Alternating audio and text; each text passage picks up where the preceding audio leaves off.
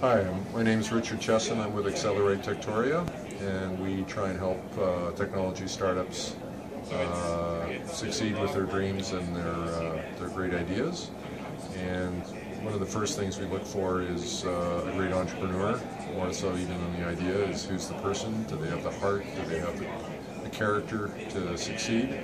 And do they have the drive? It's hard work. You need to be driven. And we look for an idea that's got legs. It's got a big market. It's innovative. It involves something that can be protected from competitors pretty easily.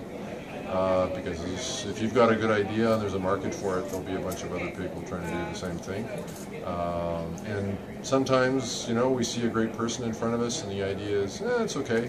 Sometimes we see great person, great idea.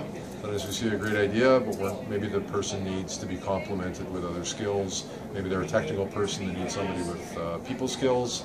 Sometimes vice versa. It's always exciting if we get someone in and right from the get-go we decide, wow, this person's got a lot of energy, they're well-rounded, and their idea really seems like something that could take off in a big way.